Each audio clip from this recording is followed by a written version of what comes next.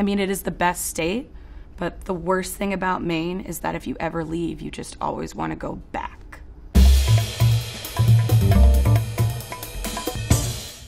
February, because at that point, you haven't seen the sun in maybe 3 to 4 months. The winters.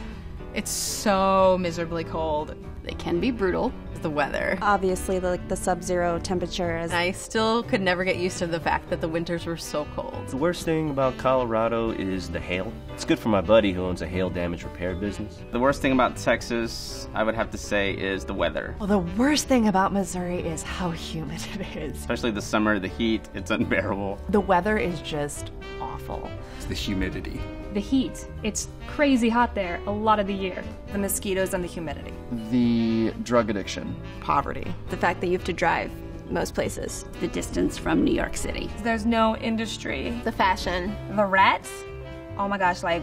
The lack of daylight in the winter. The worst thing about New Jersey is the politicians. The worst thing about Nebraska is it's a little conservative.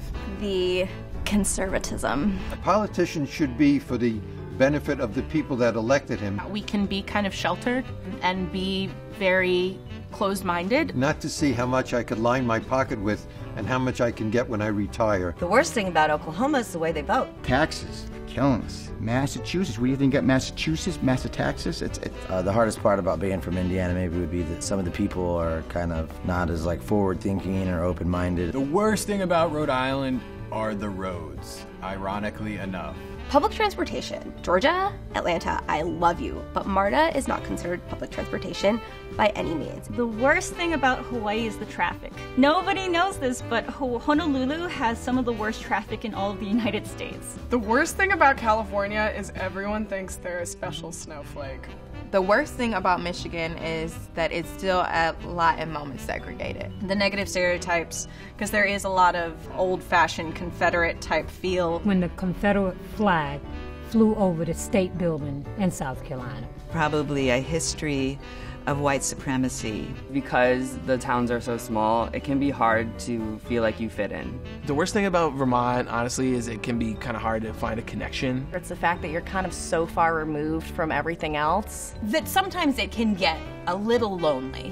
One of the worst things about it is just how disconnected it feels from like being able to easily travel and get around the rest of the United States and the world. It's so far away from everything else. If you want to go to New York City, it's a 2.5-hour flight. If you want to go out to California, it's super far from there. It's so secluded. Just so spread out. That's what I love about it, but it's what I hate about it. It's like not the Midwest, and it's not the East Coast. It's just kind of like the middle of nowhere. The land. There's so much land. It's pretty small, so everybody kind of knows everybody. There are some small towns that are very tight-knit, and if you visit them by accident, it might be a very unenjoyable experience. Don't know if this is still a thing, okay? The Seattle Freeze. It's where you meet somebody, say, hey, we should do this again sometime, and then you never see them again. They are not adventurous when it comes to food. We take our unique cuisine for granted. Everything takes forever because everyone is so nice. And so what should have taken 5 seconds is now like an hour-long endeavor because you have to catch up with everyone you see, and you somehow see everyone.